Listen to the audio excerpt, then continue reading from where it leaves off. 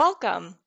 In this video, I'm going to show you how to register a Boards and Beyond account as part of your institution's subscription to Boards and Beyond.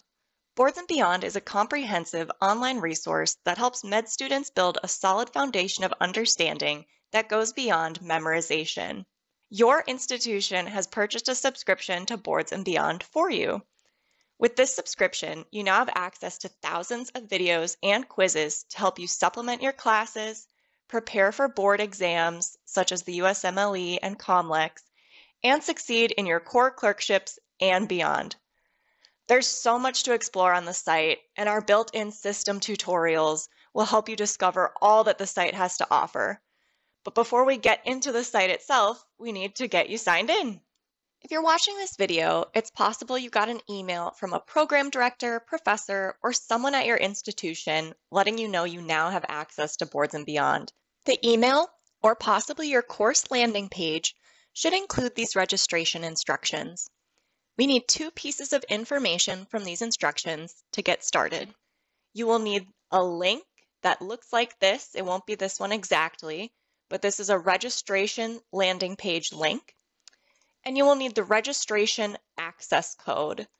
So if you have those two things in front of you, great. If you don't, pause this video and come back when you have them. Before we move ahead to our next step, I just want to point out that if you did receive these instructions, you might have a set of instructions for how to register while on campus. And on page 2, a set of instructions for how to register if you're off campus.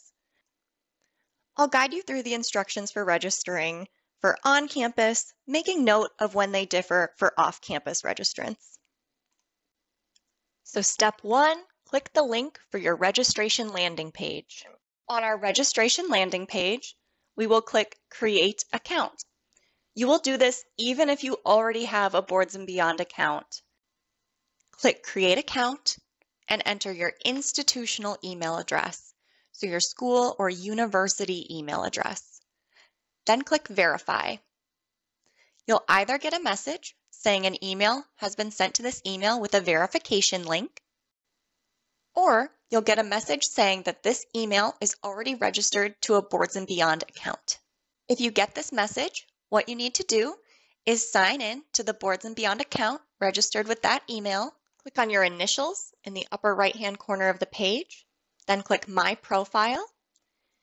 Click this edit icon and change the email address from your institutional email address to a different email address of yours, a personal email that you check. Click the check mark to confirm this change. You'll get an email at that personal email, that new email address, to confirm the change. Check that email, click through the link to confirm the change, and then you're all set. So from there, you can return to the registration landing page associated with your institution, enter your institutional email address, and click Verify. You'll receive an email at your institutional email address, and you can continue with the registration process. If we go to our email, we'll see that verification, and we'll also see a link to click on to continue with our registration process.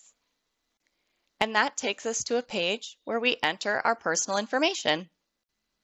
You'll see I entered my information, but there are a few quick things I want to note. 1, you'll need to choose a unique username. 2, you will only be able to continue with your registration if your password is at strong level. So if you're only at good or you're at weak, make sure you're choosing a strong password so that you can continue with registration. Finally, the last bit of information we need is that registration access code. This can also be found in the instructions you received from your program or professor. And I'm going to put that in right here. And you'll see now that I can click Sign Up. Finally, you'll be prompted to sign in to your new account. Note that it's going to ask for your username and not your full email. And if you forgot what username you put when you were registering a minute ago, totally fine, because you will have just received an email from us with that username. We're going to click Sign In. And from there, we are now in our brand new Boards and Beyond account. When you're signing in for the first time, it'll walk you through some system tutorials. And that's my recommended next step for you. Another next step is to see if you have any notifications. Notifications include group invites. So if your instructor has created a group and invited you to it, you'll get a notification that you can click into and then choose to accept to join that group. You'll also be notified in the Notifications tab of whether you have any new assignments. If you have any questions, please reach out to whoever is listed in the email you received as your account administrator, or contact us at bbcustomerservice@mheducation.com. Thank you.